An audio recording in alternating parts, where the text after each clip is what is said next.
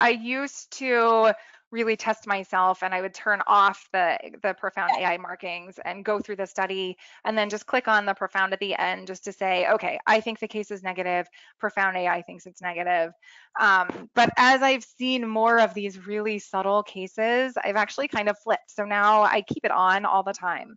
And I find, initially, other radiologists often ask, does it slow you down or are you distracted by the markings? And as I've gotten more experience with it, I think my eye very quickly, when I see those markings, when I have it on from the beginning, when I'm interpreting a study, my eye can pretty quickly determine if it's something that I need to focus and spend more time on or not.